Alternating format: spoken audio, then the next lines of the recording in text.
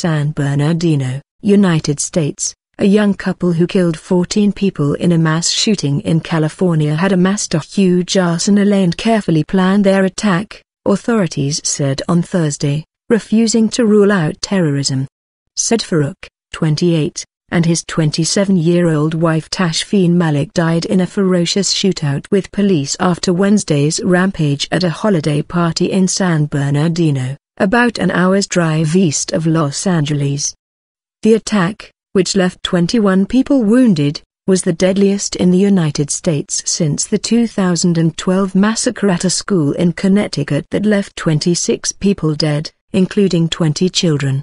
San Bernardino Police Chief Jarrod Burguan said Farook and his wife, who dropped off their baby daughter with Farook's mother shortly before the killings, fired between 65 and 75 rounds during the attack at a social services center that required a degree of planning.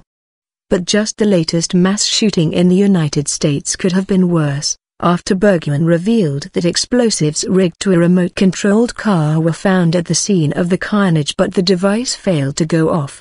Another 1,600 rounds of ammunition were found on the couple and in their bullet-riddled black SUV after a police chase and shootout in which they died.